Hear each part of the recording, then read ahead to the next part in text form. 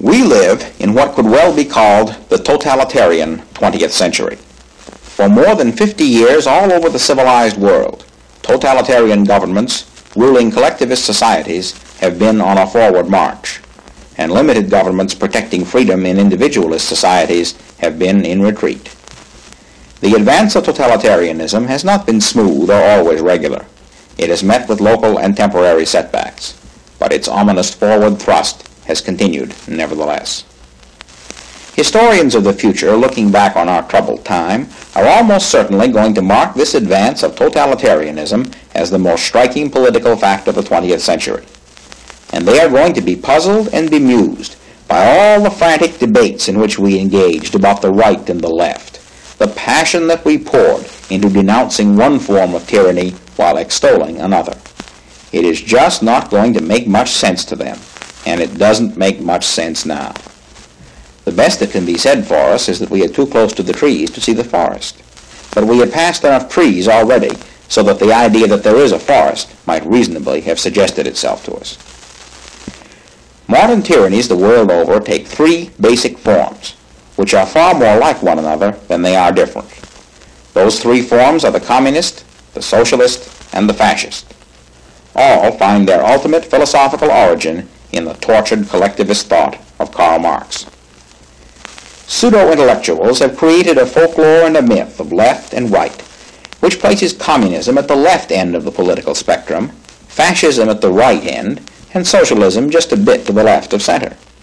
The area to the right of the center in this mythology appears to be occupied by people who don't know what they believe or what kind of government they have or want.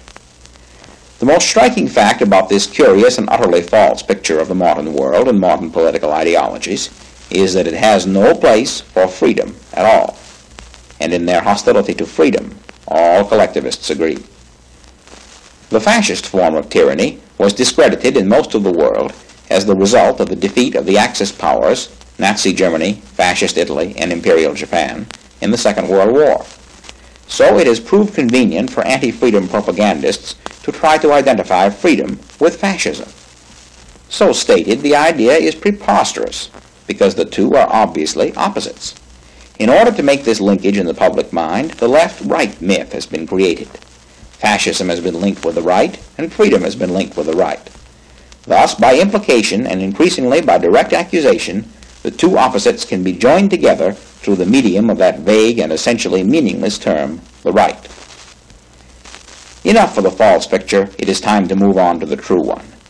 The great antagonists in the 20th century world are not communism and socialism, or communism and fascism, or socialism and fascism, despite all the endless attempts to make them seem so.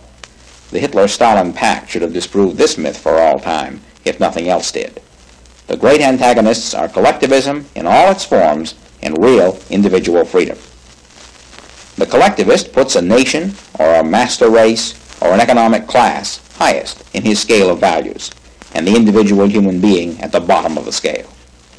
Thus the collectivist gives his loyalty to an abstract idea, a collective, something which does not actually exist.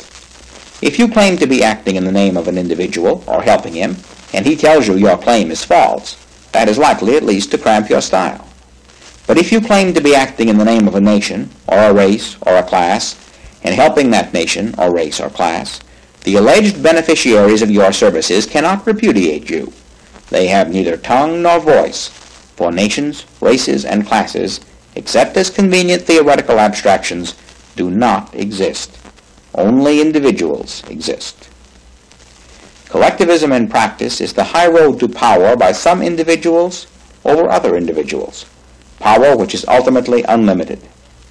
It is thus tyranny in the classic sense, whether the rule is by one man or by a committee, because tyranny, since the days of ancient Greece, has been a byword for unlimited power, unrestrained by any constitution or the actual wishes of individual citizens. Collectivist power is established and maintained by the initiation of force through government against individuals in a systematic manner on a massive scale. Its prime goal is not, as we have so often been told, control over the thought, speaking, and writing of men. It is control over the production of men, over their earnings and the use of them. Control of thought and expression in totalitarian states is primarily a device to protect the collectivist rulers from exposure of the evils for which they are responsible. And the worst of their crimes are not committed against thinkers or speakers or writers, but against producers. Freedom, properly understood, thus means not only freedom of speech and the press, but freedom of production and trade. Any attempt to separate these freedoms and put them in watertight compartments is simply a modern application of the ancient maxim, still deservedly popular with collectivists of all kinds: divide and conquer. With this as background, it is easy to see the nature of the real distinction in politics and government in the modern world, which has nothing to do with the artificial and largely mythical categories of left and right. That real distinction lies between those governments which claim and exercise essentially unlimited power over their productive citizens, and those whose power is still to some degree restrained. Tragically, there is no government in the world today which comes close to confining itself to the only necessary and just purpose of government, the protection of the life, liberty, and property of its citizens.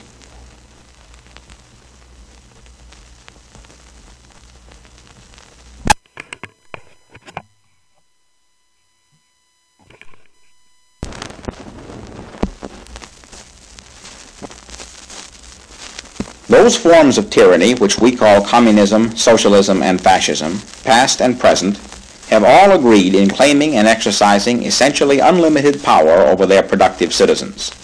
They have differed only in the means of control employed and in some of the propaganda used to justify that control.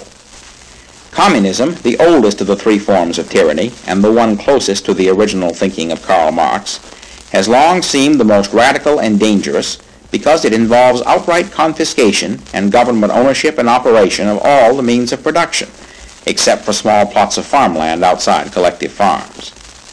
But government ownership and operation of enterprises has proved highly inefficient in every country where it has been tried, including both Soviet Russia and Red China. And the drastic and obvious act of physically seizing all major means of production has hampered the collectivist drive for public sympathy and support. So today, even in Russia, there is less emphasis on centralized planning as the only permissible means of running an economy, and talk of bringing back market criteria in determining production. Of course, the last thing the rulers in the Kremlin would ever consider is restoring real freedom to their people. But if they can give the illusion of a bit of freedom, they are likely to establish their rule more firmly. The economic control technique of socialism and fascism is virtually identical. Both leave legal title to most factories and other major centers of production in the hands of individuals. In recent years, one socialist party in Europe after another has dropped the old demand for nationalization of basic industries from its public platform. Thus, no alarming seizure of vast quantities of private property is necessary, and the government does not have to take the blame for inefficient operation of nationalized industries. Instead of confiscation, the government enforces its control through regulation. The network of regulations soon becomes so tight that, in effect, the bureaucrats who make the rules are giving orders to the men who still theoretically own the factories on exactly what to produce and how to produce it. The end result is for all practical purposes the same as if the government owned and operated the industry. But it looks different from the outside, and people are fooled by the appearance. This is the way of life, production, and government in the nations of Western Europe now ruled by socialist parties in name or in fact. It was the way of life, production, and government in Nazi Germany, Fascist Italy, and Spain of the early days of the Franco regime. Mussolini, before for tactical reasons he began calling his ideas and program fascist, he invented the word, was a Moscow-trained communist. Few people today realize or remember that Nazi, the German abbreviation which Adolf Hitler chose as the name for his political party, stood for National Socialist in German. The only significant difference between the so-called democratic socialist technique of collectivist rule and that of the Nazis and fascists was in the kind of propaganda used to justify it. The socialists continued to use the classical Marxist line about the exploited classes, mixed with occasional democratic rhetoric, while the Nazis openly preached tyranny and racism. Though their means of exerting power within their homeland were clever and successful, Nazi propaganda was often crude and repellent, which explains their failure to win the widespread sympathy and support which is given today in much of the world to socialist and even communist regimes. Though once they came to power, the Nazis openly condemned democracy as a form of government, the way they came to power is far too often ignored by those who exalt democracy as a sure safeguard against tyranny, and tend to think Fabian socialism harmless because its advocates seek power through elections. Adolf Hitler, one of the bloodiest tyrants the world has ever known, came to power in a prosperous, peaceful, and highly civilized nation in a free election in 1933. He was voted into office by the German people. True, they never had a chance to vote him out again, but they could have learned in advance that that would happen simply by reading Hitler's own book, Mein Kampf.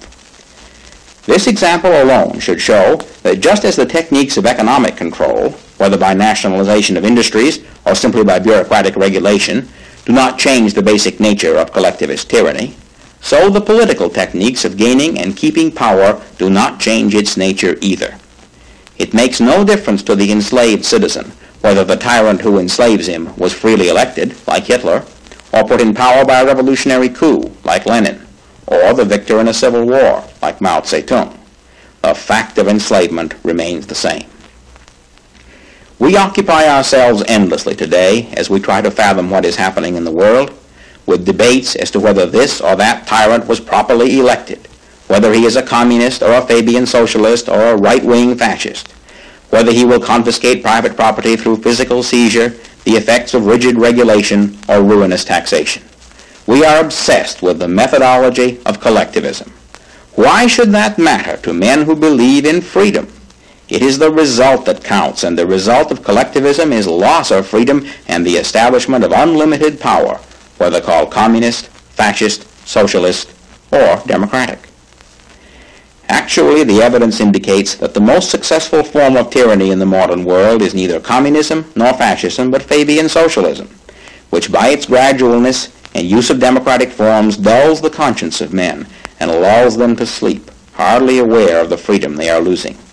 And there is reason to believe that an alliance of Fabian socialism with the enormous powers of the office of president presents the supreme threat to the future of individual liberty here in America.